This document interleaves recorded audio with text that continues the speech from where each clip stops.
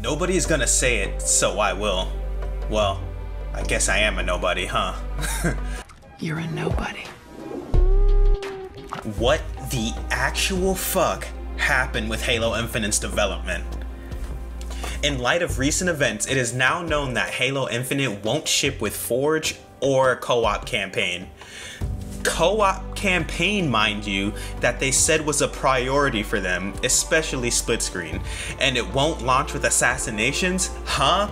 I can't be the only one that's confused about this. Despite how fucking good the first flight was gameplay wise, now I'm nervous. I wasn't nervous before, but now I am. This game was supposed to come out a year ago. A year ago! How?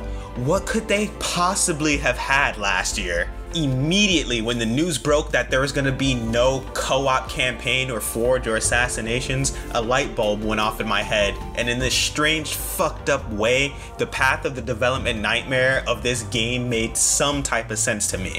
When they brought in Joseph Staten, was the game so bad that he had to redo everything? Because that's what it seems like. If not for everyone's visceral reaction to the poopy butthole graphics at E3 in 2020, well over a year ago, the game was on track to come out that same year. Did they know the game was going to be delayed from the start on the day they finally revealed the gameplay? Or were they just content with releasing the biggest steaming pile of horse shit that humans have ever witnessed on this side of the Milky Way? Or option 3. When Joseph came in, was he forced to pretty much restart development from the ground up? I'm not sure which option is more likely, but one thing is for certain. They are equally as embarrassing. This is absolute insanity, and I am in complete and utter shock. Charlie, aka Moist Critical, was right! That Halo Infinite doesn't exist or is not ready to be released within the decade. And is the game even done now? They might have to delay it. At this point, no matter what they do, it's not going to be received well. They're fucked if they don't delay it now, and they're fucked if they release it as a 75% done game after admitting it's not even close to being finished.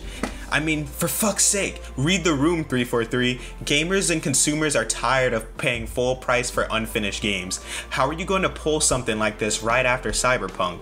They need to have a sit down with whoever's in charge of their PR/marketing team, because they've managed to screw it up at every turn since Halo 5. But now, I'm no marketing expert, I'm just a dumbass that buys these games, but after that flight was received so positively, they should have rode the wave from that and delayed the game and not gave any specific reasons why. We would have understood. We finally got a chance to play it and now know the game is real, and much to a lot of people's surprise, that it's actually fun.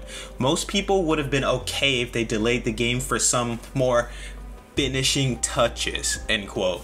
But instead, they admitted that the game isn't done and it was most likely never done. They took all the hype they generated and killed it in the street. Now that I'm thinking about it, the multiplayer is free, isn't it? So wait, what the fuck? What? What the fuck? What are we going to be paying full price for when we purchase Halo Infinite? A 4, 5, 6 hour story? Wait, what? Holy shit. Are we getting shafted? I feel so betrayed. Is this what it's like after a night out with Bill Cosby?